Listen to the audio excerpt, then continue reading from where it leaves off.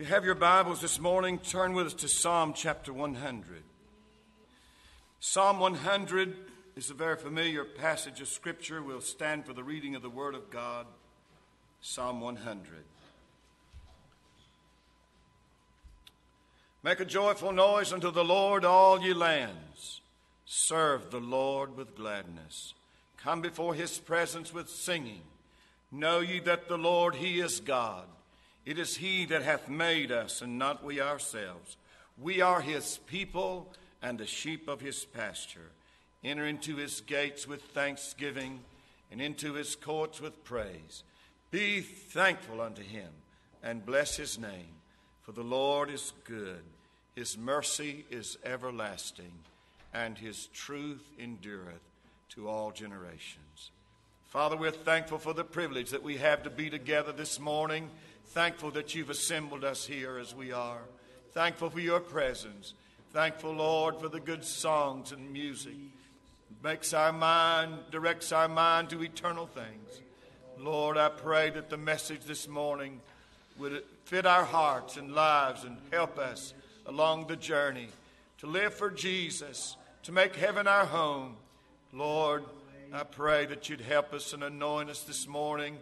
And may your name be honored and glorified among us. And we'll give you the praise.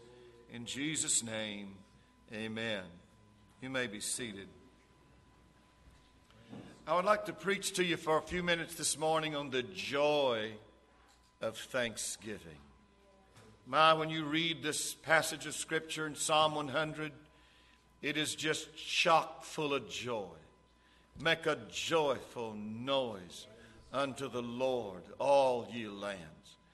And over, just the whole tenor of the psalm is a psalm of joy, a song of joy. There is joy in thanksgiving. Thanksgiving is a universal obligation. He says, make a joyful noise unto the Lord, all ye lands. The United States of America has particular obligation to give thanks to God. And we are blessed that our nation has recognized a holiday that is really has its roots in the Christian faith, a holiday of thanksgiving, and a holiday that we call Christmas. And right here together, back to back, one month after the other, two national holidays rooted in the Christian faith, and this one, Thanksgiving. How important it is. Make a joyful noise unto the Lord, all ye lands. In fact, Russia, make a joyful noise unto the Lord. Zimbabwe, in spite of all the difficulties, make a joyful noise unto the Lord. Haiti, in spite of all the disasters, make a joyful noise unto the Lord. The United States of America, showered with the blessings of God, make a joyful noise unto the Lord, all ye lands. I'm telling you, brother, God has given us a universal obligation to give thanks unto God, to make a joyful noise unto the Lord. Hallelujah. Thanksgiving is essential to worship. And this psalm is a psalm of worship. We're to come before his presence with singing. This is what we've come for this morning. We've come before his presence. Where two or three are gathered together in my name, Jesus said, I will be in the midst. I don't know what you set out for this morning when you come to this place, but I tell you what we should have set out for. We should have come to meet with God. We should have come into the presence of the Lord. We're to come before his presence with singing. There's to be joy in the camp of God's people. We are a thankful people. We come into the presence of God with singing, with joy in our hearts. We know him. We've been blessed by him. So we come into the presence of God with singing. Thanksgiving is essential to worship. We enter into his gates with thanksgiving. We come into Jerusalem. They ride into Jerusalem, enter into that eastern gate just outside the temple precincts. But they enter into that eastern gate with thanksgiving. Hallelujah. We enter into his courts with praise, and we are thankful unto him, and we bless his name. Thanksgiving is an essential part of our worship. So we come into the house of God to meet with God. We come with singing. We come to give thanks unto God. We don't come with long faces. We don't come with sad hearts. We come before God to give glory and honor to him. Thanksgiving for his blessings upon our life. We come with joyful hearts. We come with singing. This is an essential part of our worship, to give thanks to God. Thanksgiving is an atmosphere of joy. You know, the devil cannot keep a person down who is always thanking God for his blessings upon their life. Oh my, I got up this morning, I told my wife, I said, I got a headache. Had it ever since yesterday. And I want you to pray for me. But this morning I got up with a headache, thanking God for his blessings upon my life, praising God and honoring God. I tell you, brother, it don't matter what our circumstances are. We've got something to thank God for this morning. We've got blessings upon our life that we need to remember and give God glory and give God thanks in our life. By the way, my headache's gone. Hallelujah. Praise God. I don't know exactly when it left, but it left me some time back. Praise the Lord. Oh, hallelujah. Oh, just give thanks to God, brother and sister. The Lord has blessed us. We're part of a great nation that God has poured out his blessings upon. You live in fine homes. You drive fine cars. You have food to eat on your table. You have a church to go to worship God, to hear the truth of the gospel of Jesus Christ. We've got so much to thank God for this morning. There ought to be joy in our hearts. Hallelujah, hallelujah. We come with joy, giving thanks to God. Brother, your sorrows can't hang around when you're praising God for the blessings God has given to you in life. The reason we're in the mully grub so much is because we don't give thanks to God for what he's already done in our life. The reason why that the devil stomps on us is because we're not giving thanks to God for what God has done in our life. When we remember the cross of Jesus, you know, when our children were growing up, we were trying to teach them to pray, you know, there's just we tell them what to say. Tell God this, tell God that, tell God the other. And they do what we said. But one thing we taught them to pray, thank God for Jesus dying for me. Thank God for Jesus dying for me. Hallelujah. Brother, this is something that no matter what the circumstances of life may be, the world can't take this away from us. Nobody can deny the historical fact that God so loved the world that he gave his only begotten Son, that whosoever believeth in him should not perish but have everlasting life. Woo, hallelujah. I'm telling you, brother, if your name is written in the Lamb's Book of Life, it don't matter what other things are going on in life. Rejoice that your name is written in heaven. Something to praise God about. Something to give thanks to God about. Hallelujah. Your cupboard may be empty. Your bank account may be empty. But if your name is in heaven, rejoice. You're rich. I said you're rich.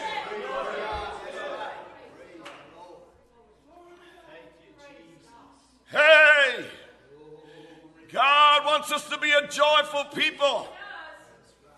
Don't focus on your troubles. You've got them. I've got them.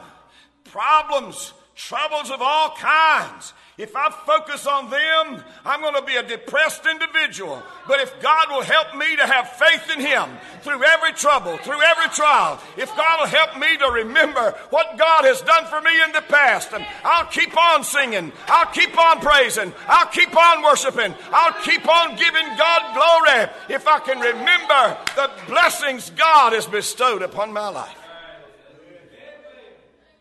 Thanksgiving is an atmosphere of joy. Hallelujah. Oh, it'll turn your sad face into a joyful face. Hallelujah, into a smiling face when you understand the blessings of the Lord in your life. My. You got any friends? How much would you sell them for and be alone in life? Worth more than money. Friends. Friends. Friends that God gives to us. Brothers and sisters in Christ that love us, care about us, pray for us. Share our burdens. Share our sorrows. Intercede on our behalf. Encourage us in the Lord. We gather in the name of Jesus with those people who are really our friends. You heard what I read to you in Sunday school this morning. Friends care about your soul. Friends care about where you're going to spend eternity. Friends care more about just you just having a good time and laughing at a joke. Friends care about your soul. Friends care about where you're going to spend eternity. That man's your friend who cares about your soul, who will tell you the truth. That man is your friend. Thank God for friends. Thank God. You know, a lot of times you don't know it. You have no idea that there are people miles away from you calling your name in prayer. You would not know it, but somebody is praying for you. Somebody in the body of Christ calling your name in prayer. Somebody interceding on your behalf. Thank God for friends. Thank God for brothers and sisters in Christ. We have a reason to give thanks. Thanksgiving involves the nature of God. You know, some people are thankful for the wrong things. Had a man, preaching to the prisoners. He's thanking God for his third wife. Some people are thanking God for what the devil's done in their life. You've got to be thankful for the right things. If you're thankful for silver spurs and what is it? Silver saddle and spurs, you're thankful for the wrong thing. That's a nightclub down the road. We got to be thankful for the right things. And thanksgiving involves the nature of God. Appropriate thanksgiving involves the nature of God. We thank God. We enter into his gates with thanksgiving, into his courts with praise. We're thankful in him. We bless his name, for the Lord is good. Yes, he is. Praise God. You hear me? I said the Lord is good. Yes, he is. The reason you don't worship him, if you don't worship him, the reason you don't worship him is because the devil has convinced you he's not good. The devil said to Job, God knows. In the day you lose all of this, you'll turn against him. In the day that I afflict you, the devil said to God, let me touch him. He'll curse you to your face. Skin for skin, yea, all that a man hath will he give for his life. I'll cause him to curse you to your face. But in all that Job went through, when he lost everything in a moment of time, all his possessions, all of his family, fell down before God and worshiped the Lord and said, the Lord gave and the Lord taketh away. Blessed be the name of the Lord. Brother, when you are in despair, when your heart is broken, when life has taken a bad turn, and you can lift up your hands to heaven and say, the Lord giveth and the Lord taketh away. Blessed be the name of the Lord. Brother, thanksgiving involves the nature of God. The Lord is good.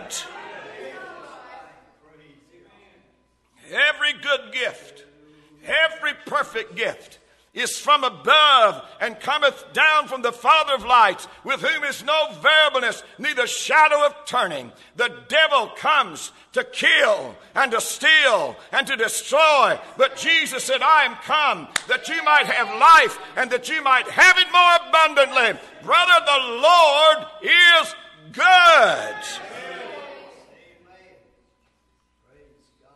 He is good. And his mercy is everlasting. His mercy is everlasting. What is the mercy of God? I'll tell you what it is.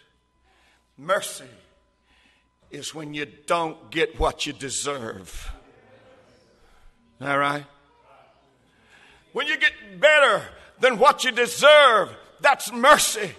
And listen, I could say, and you could say this morning, the Lord has been merciful to me. I have gotten better than what I deserve. I don't have no room to complain this morning. I'm telling you, I don't have no room to complain this morning. I have gotten better than what I deserve. God has been merciful to me.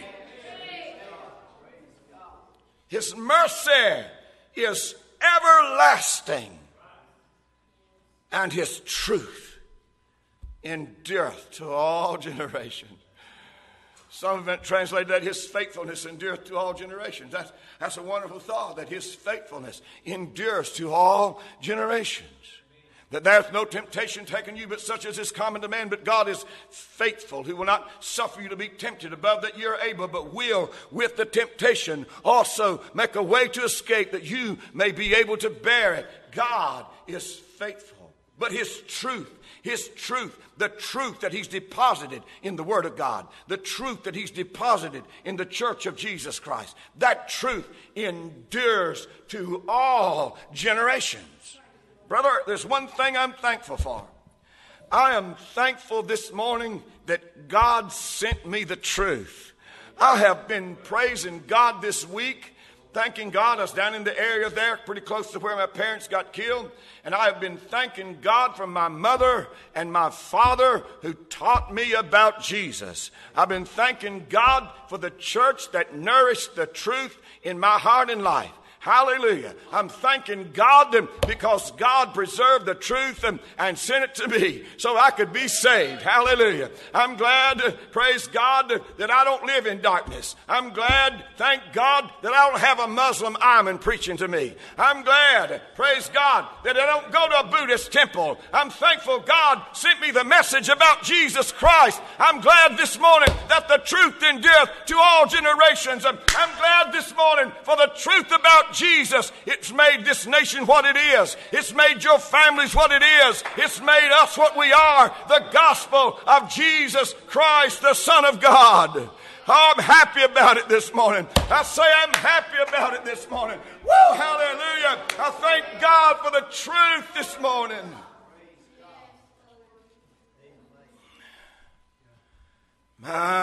We've got a reason to be thankful. Hallelujah, hallelujah. It's joyful when your heart is full of thanksgiving. There's a joy in giving thanks to God. Oh, could we go, all of us together, to a third world country, Egypt, Haiti, Dominican Republic. Spend some time among people who live in cardboard houses, concrete huts, squalid conditions, unclean conditions. When they get sick, taken to hospitals that they're likely to die in rather than get help in. And we grumble. And we complain. And we murmur. And we're never satisfied. The Bible says, stop it. Don't let there be no murmuring or grumbling or complaining among you. Stop it. Oh, hallelujah. Oh, we got so much to be thankful for. Let's turn our conversation in this direction. Let's turn our hearts in this direction. Let's start thanking God for how the Lord has blessed our lives. Make this a real Thanksgiving time. And let's let others know how wonderful the Lord has been to us. Boast of the Lord. Extol the Lord. Exalt the holy name of the Lord.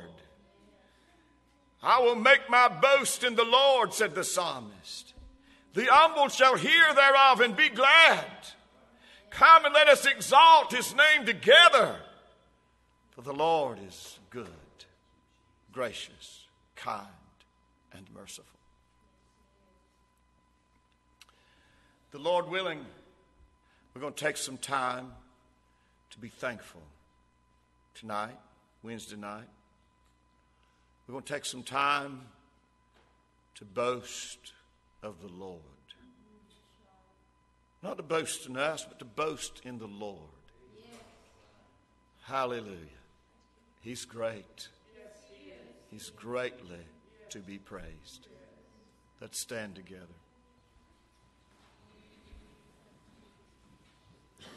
Oh, hallelujah. Lord, our heart is full this morning. Full of joy when we think of God's blessings. Full of joy when we think of what God has done for us, accomplished in us. Oh God, our hearts are full of praise and thanksgiving. We understand how the Lord has showered mercies upon us. The Lord is good. His mercy is everlasting. His truth endureth to all generations. God, we give you honor this morning. We understand where our blessings come from. We know that every good gift and every perfect gift is from above. Cometh down from the Father of lights, with whom is no variableness, neither shadow of turning, that Jesus Christ is the same yesterday, today, and forever, the source of all of our blessings. And we give you the praise and the honor and glory for it this morning. I pray that you'd help us, Lord, no matter what our circumstances are. Help us to be thankful to God. Help us, Lord, to praise you and honor you, not just on Sunday morning, not just during Thanksgiving season, but may this be an attitude of heart and life that accompanies us all year long.